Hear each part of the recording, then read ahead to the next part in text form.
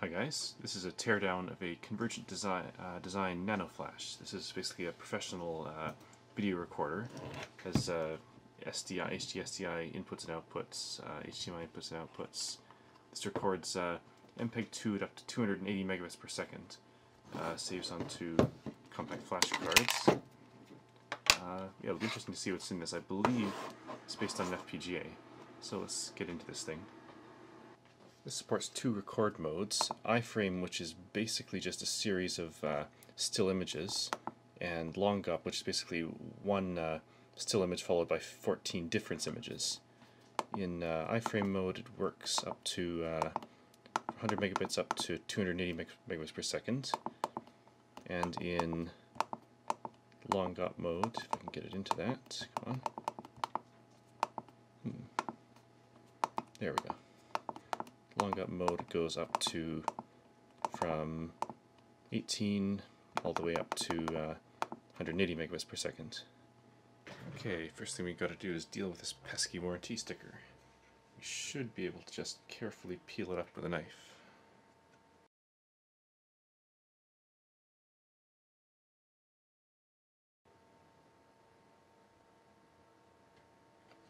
There we go.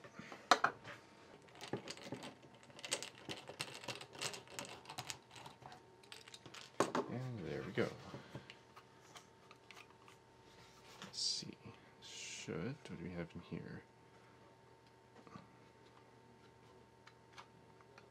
Oh, there it comes. It's pretty easy. Okay, a few FFC connectors we have to get out there. Okay, so a few FFC connectors to get off here. There's that one. And the display one. There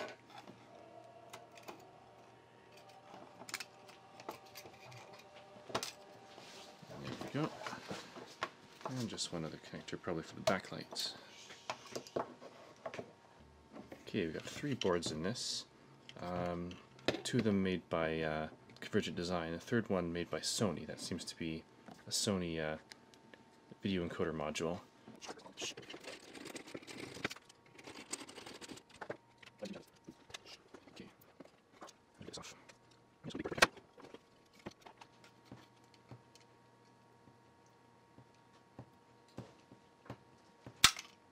There we go. Yeah, not too much on this, just a bunch of bypass caps and a few logic chips. And this has the interface to the compact flash cards. There's probably an FPGA or something underneath that. I can see there's a chip connected to the base plate as a heatsink.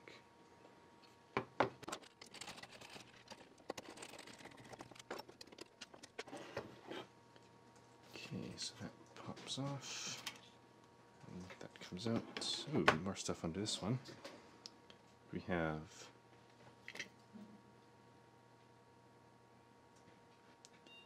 ST parts and ISI. We'll have to look up what some of these are.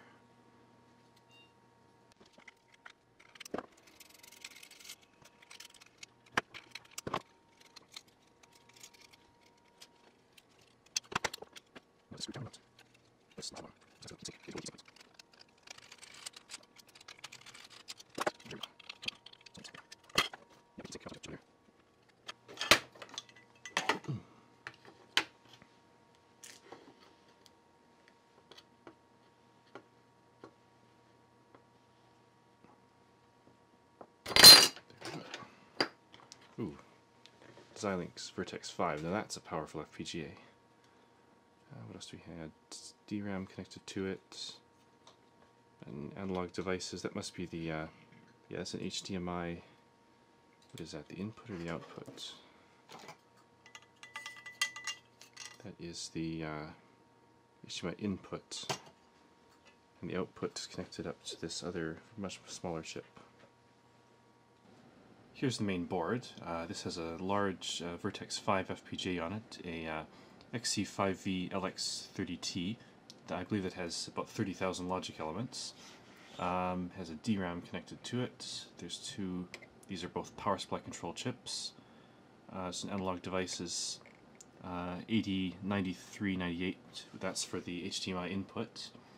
This other one is for the HDMI output. These little long ones are ESD protection. These are single-ended to differential buffers for the HD SDI outputs. You can see the differential traces coming out from the FPGA. They probably used a big or high-end FPGA like this mainly for the SerDes to generate the high-speed serial lines, which go up to about 3-point-something gigabits per second on this. The lower-end parts at the time probably didn't have this high-speed output hardware. Because I don't see, there shouldn't be much that requires the very high-end FPGA except for those for that output requirement. There's not too much on this side of the board, just some inductors for the power supplies, bypass caps, and oscillator and a few things. This board is labeled the UI board, NanoFLASH UI. This has a what is this? A Dallas 8051 based microcontroller. Has a couple of level shifters, probably because the micro runs at 3.3 volts. The FPGA I/O probably run at 2.5 or something. Backup battery for the RTC. That goes to the LCD. That goes to the auxiliary connector. Audio I/O on the other side. This is a 16 megabyte parallel flash. I believe that's a SRAM. That's an audio IC.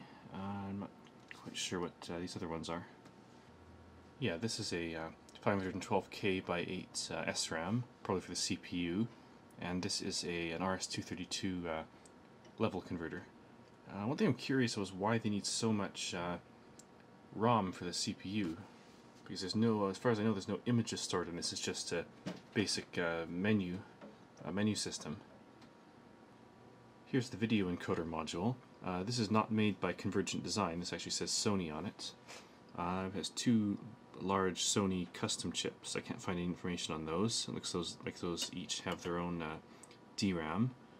There's strangely two Spartan FPGAs. There's an XC3S 1500 and XC3S 500.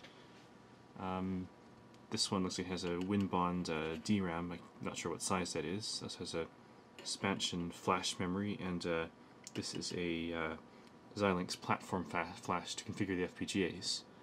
I'm curious as to why they used two FPGAs and not just one. I figure they could put everything in one, but maybe they needed more I/O and they didn't have enough room for a bigger package, so they figured they split it over two, but that must make development more difficult. And this section over here is just power supplies. And this board is also pretty high technology. They have a lot of micro vias, very fine traces. A lot of the vias are blind, meaning they start from one side of the board and don't go through all the way. And this side is quite boring, just bypass caps, and I believe these are some level shifters. If you look under these Sony chips, they're pretty fine pitch. It looks like they're 0.5 millimeter or so compared to the 0.8 millimeter probably on the RAM.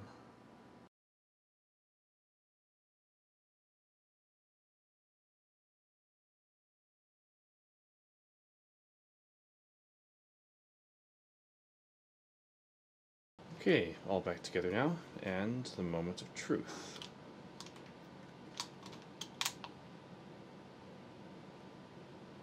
Backlight comes up, and it still works.